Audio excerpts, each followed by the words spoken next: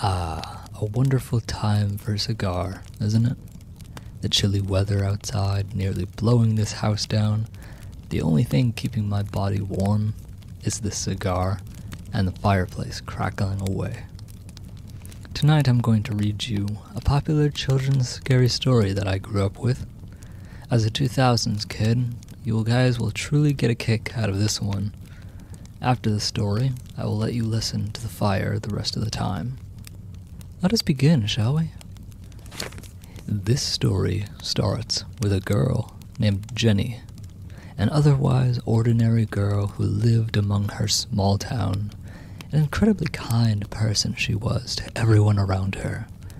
The only thing peculiar about Jenny was a green ribbon that was on her neck at all times. As far as anyone knew, they never once saw her remove it out in public. They don't remember a time when it wasn't there. This made her stand out in school. One day she was in her classroom for a lesson, and a boy sitting across from her sat and admired Jenny. His name was Alfred.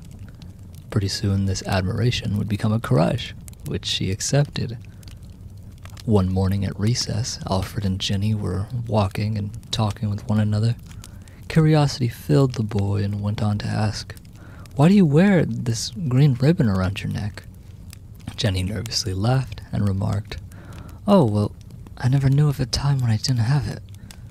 But when the time is right, I will show you." Alfred understood it was a touchy subject for her and smiled back at her. This crush turned into a serious relationship. The two of them were inseparable and truly happy to be with each other. After getting married, Alfred decided to ask her again about this green ribbon. "Jenny, you said back then you would show me what the green ribbon was for. Is it the right time?" asked Alfred. She smiled and said, "Alfred, it's still not the right time, but someday I will show you why I have this ribbon. I haven't forgotten." Both smiled and went on their merry way. At some point, both have aged significantly, and Jenny, getting weaker, ends up in the hospital.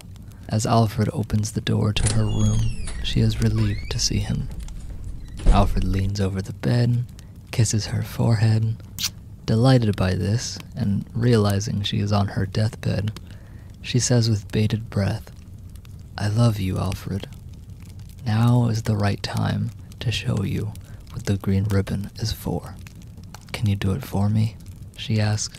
He gladly takes his hand and removes the ribbon from her neck, when suddenly, Jenny's head rolls off and onto the floor. Alfred completely recoils in fear and shock, seeing what had just happened. Now understanding why she kept him in the dark about it for all this time, until now. The end. I know, I couldn't believe the ending either when I was a kid. I was in second grade when I first read that story. If you are a 2000s kid, let me know in the comments if this brought nostalgia, and how old were you when you heard this story? Enjoy the rest of this crackling fire. I'm gonna go finish this cigar.